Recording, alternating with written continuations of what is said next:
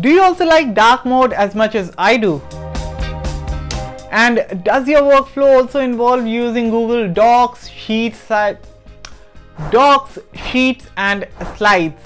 I mean, why can't I just call it G Suite? Because G Suite includes Gmail, Hangouts, Meet, Calendar, Drive, Docs, Sheets, Slides, and Forms.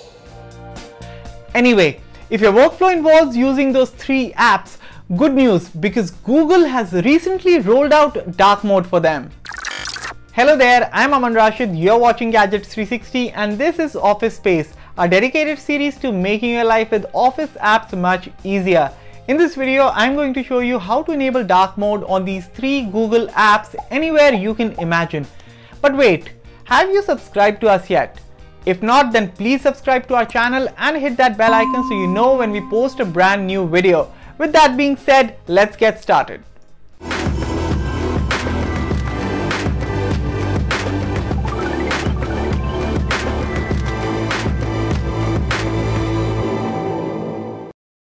So, dark mode. Since this is a recent rollout for Android, there's a chance you might not see it right away on your phone or tablet. But rest assured, you will get the feature soon. As for me, I tried out this feature on my Google Pixel 2 XL running Android 11 beta and it worked out absolutely fine. Here's how you can try it out.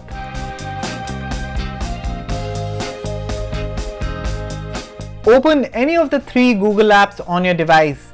Now tap the hamburger icon, then go to Settings and tap Choose Theme. After that, select Dark to enable dark mode for the app. The process to enable dark mode on all these apps is the same. If you want to see how a file looks in light theme, then you can do that too. And the best part is that you don't even need to disable dark mode for this. Open any of the Google apps on your device. Now open a file, then tap the vertical 3 dots icon and select View in Light Theme. You can now view the document in light theme while the app runs the dark theme.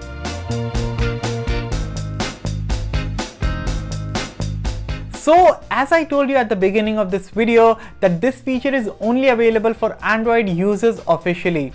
iOS and web users, you guys are missing out. Or are you? Basically, I found a workaround for iOS and the web, so let's do it one by one. You see, by tweaking a few settings on your iOS device, you can enable dark mode on the 3 apps. Here's how to do it. First up, make sure you have all the 3 apps installed on your device. You can visit the App Store and download the apps right away if you haven't already.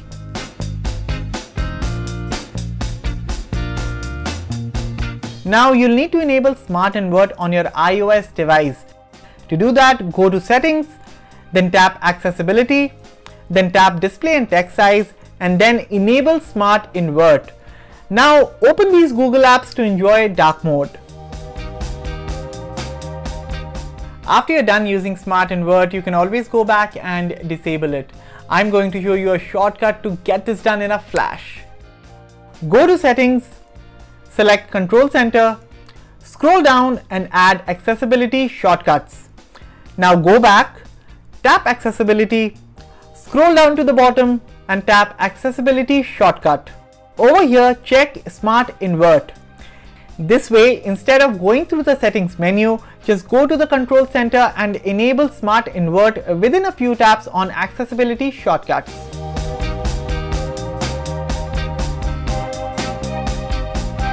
There's a web extension called Dark Reader available for Google Chrome, Firefox, Edge and Safari browsers. Basically, it enables dark mode for all websites, including the ones I've been talking about throughout this video. To enable, follow these steps. On your computer, visit darkreader.org. Click the icon of your preferred browser and download the extension.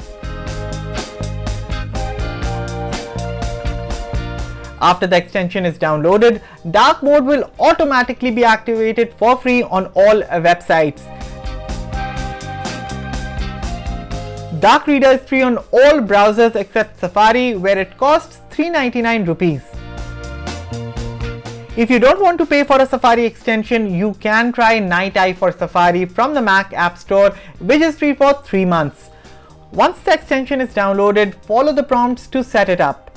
Now all the websites that you visit on Safari will show up in dark mode.